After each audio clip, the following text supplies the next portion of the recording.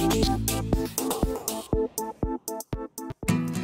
guys, so recently Nicole by OPI sent me a bunch of polishes. I was so excited. A, because they arrived for my birthday, and B, because I didn't have a lot of their polishes before. Polishes in New Zealand are expensive in general. And OPI was like $27 in Farmers a few months ago, but it's gone right down to $20. And now Nicole by OPI has been released in Countdown for $14, which is freaking amazing. And it's often on special for $10, so it's really cool to get a really great brand polish that cheap. So here it is. Anyway, the ones they sent me were Party Bus, which is so sparkly and pretty. A-Nise Treat, it's from the Gumdrops collection. I'm not sure if I pronounced it right. And also it's got this like matte finish. Please Red Cycle, it's a really good opaque colour, that one. Carried Away, I love this one because I really needed a new gold, and it's from the Carrie Underwood collection and I'm a huge fan, so that was pretty cool for me.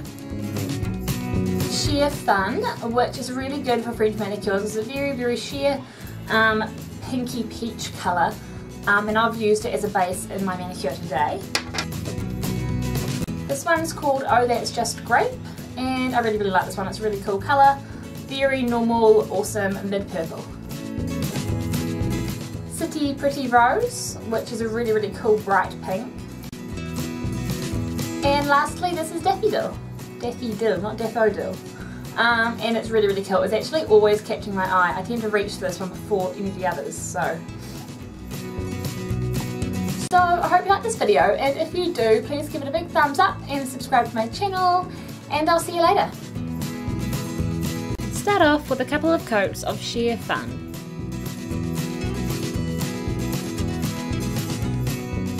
I thought I'd do a little comparison of Nicole by OPI's brush compared to normal OPI. So this one's Nicole by OPI, and here we have both of them.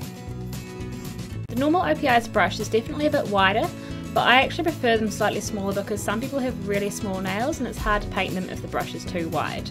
Here's what my nails look like after 2 coats. For the nail art for this design, I'm going to be placing drops on this stainless steel palette I got from Born Pretty store. I'll link to it down below, it's actually really helpful.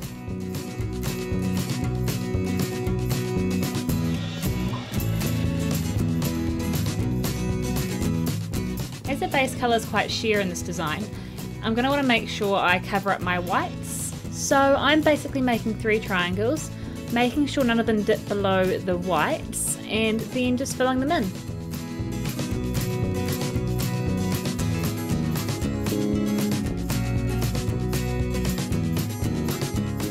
And then do the same on all the other nails in mixed colours.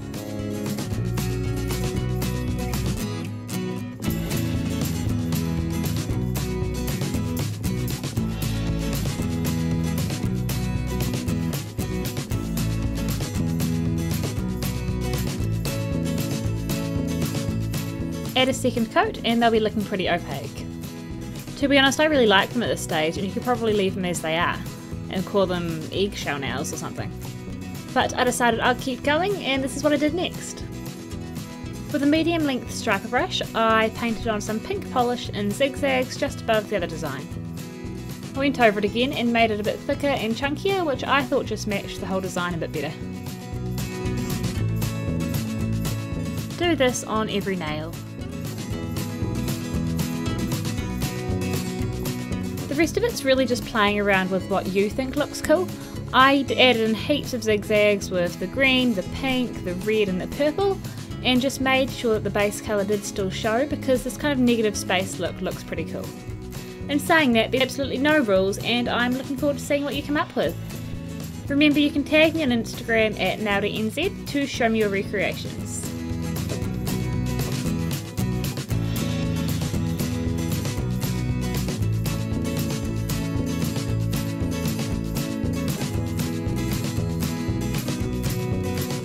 Once you're finished with your design, just clean up around the outside with a brush dipped in nail polish remover. Then apply a top coat. And you're done! If you liked this tutorial, please give it a thumbs up and subscribe to my channel. Thanks heaps for watching, and I'll be back next week with a new video.